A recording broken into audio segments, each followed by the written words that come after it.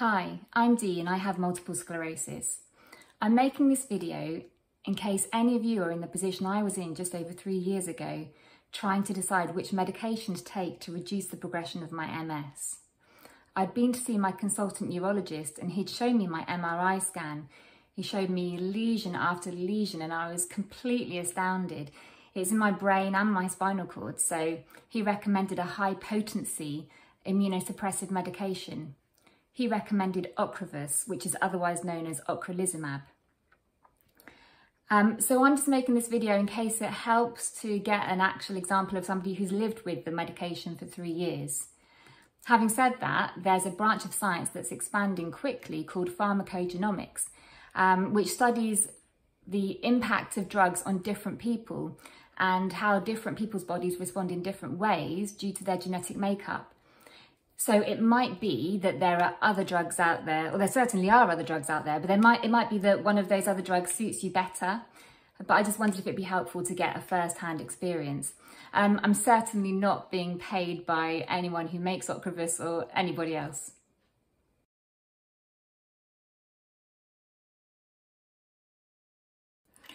Here's a really simplistic diagram of one of our white blood cells. This is a B cell. B cells make these Y-shaped proteins called antibodies, and antibodies latch onto invading pathogens, that means germs or disease-causing microorganisms, and the antibodies destroy those pathogens. So they're really, really useful for our immune system. They're not the only cells of our immune system, however. There are many other different types. Now, multiple sclerosis is an autoimmune disease. To understand how the white blood cells affect it, I just need to tell you a bit about the structure of the neurons. So here's a neuron. The messages come in through the top here, the dendrites, and they travel down this central axon, this line that goes through the middle. And they travel to the axon terminals, the bits at the end, and then they go from here to the next neuron, or to the next neuron, to the next neuron, and that's what a neural pathway is. So messages travel around our body via neural pathways. We've got billions of these in our central nervous system, and the messages travel up to 120 meters per second. One of the reasons they can travel so quickly is these bands of insulation here. What we've got here, I've got a cross-section view. There's a type of cell called a Schwann cell which wraps itself around the axon, creating this layer of insulation. And that insulation acts in the same way as this cable here. The plastic around the cable makes sure the electrical impulse gets to the end really quickly. But in multiple sclerosis, our B cells make antibodies that actually destroy our Schwann cells, and they degrade it. It's called a degenerative disease because the degradation of our Schwann cells means that the electrical impulse can't travel as quickly and it might not get to the end, and that's why we have trouble getting messages through our body. And if there's a lesion here, our neurons would have to bypass it, and they might have to make a really convoluted pathway to where it needs to go, which is why we get fatigue, because sometimes we have a really, really long neural pathways where they should have been quite short, and every time electrical impulse gets passed through, that takes energy. The way Ocrevus works is to destroy our B cells. If our B cells are destroyed, they can't make the antibodies, and therefore the antibodies can't destroy the Schwann cells. It's called Ocrelizumab because it's a monoclonal antibody treatment. That means they make antibodies in laboratories that target the B cells, so the B cells are killed by antibodies themselves. Again, it doesn't mean our whole immune system is destroyed though, because we have many other types of white blood cell. To add to that, our body is continually making new white blood cells, including B cells. So it's not like once we've had the Ocrevus, we'll never make B cells again. The reason we have to take it over and over again is because our B cells will build up from the time we have it right through to the next treatment. They'll just build up. So that's why we have to have it over and over again.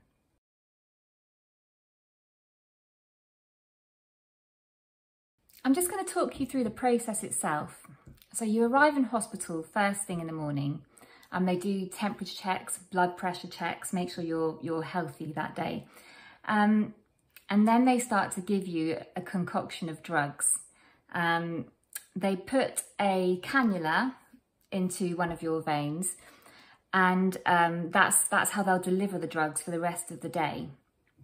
I usually get given painkillers, antihistamines, steroids. There are various saline drugs that go through the body. I can't remember which times. And the antihistamine and steroids, they're about making sure your body doesn't react dangerously to the drug. Then you get the Ocrevus. I always take plenty to do because I know I'm going to be in there a few hours.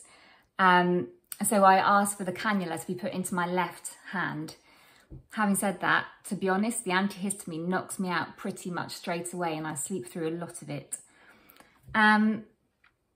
So it takes a few hours, and the first time you have it, you'll have the first lot in 2 different sessions.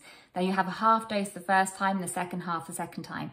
That's just to make sure that your body doesn't react dangerously to the drug. Then after many hours, you'll be allowed to go home. They observe you for an hour after all the drugs have been put into your system. And if you're okay, they'll send you home.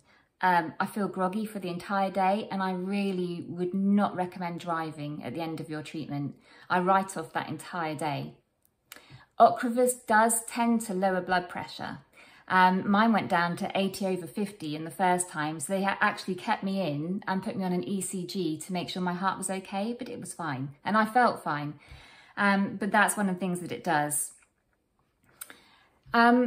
I was advised to take the next day off work as well, because they thought it's quite common that people get flu-like symptoms. I've never done that. I always wake up feeling fine. I tire towards the afternoon, but I've not taken that second day off work. I felt good enough to go in. And then for the next few days, I mean, the worst has been up to 12 days, I think. I've had just moments of lightheadedness and nausea, but nothing too bad, and I have been able to live my normal life. The third day after my first treatment though, I did some challenging kayaking and realised quite quickly that my body was not up to that. So you have your first lot in 2 different sessions, 2 weeks apart. Then after that, you have it every 6 months approximately.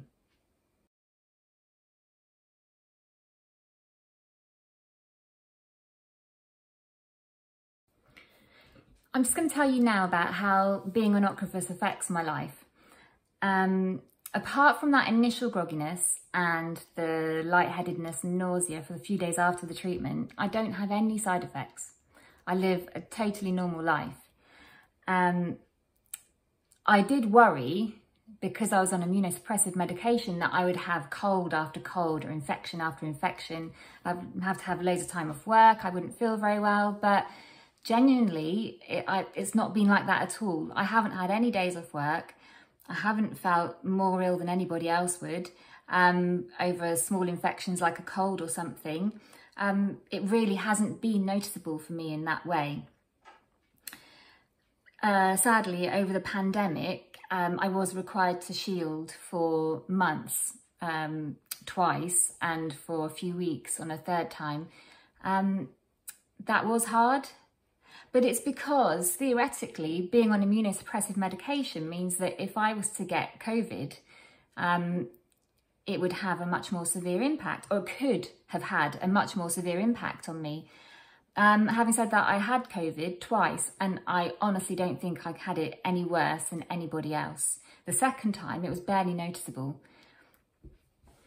Something that can be slightly challenging is if you go to a pharmacy to buy an over-the-counter drug that you would have got before many times, if they ask you you're on immunosuppressive medication and you say yes, often they say they can't sell you the drug and they send you to your GP, which is quite difficult at the moment.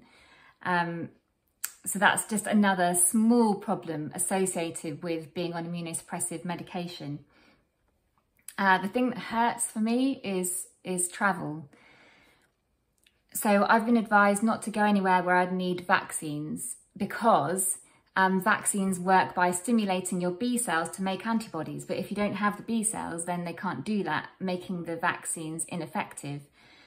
And you certainly can't have live vaccines, because that's actually putting the pathogen into the body. And if you don't have the B cells, they can't make the antibodies to destroy the pathogen, and it actually could cause the infection.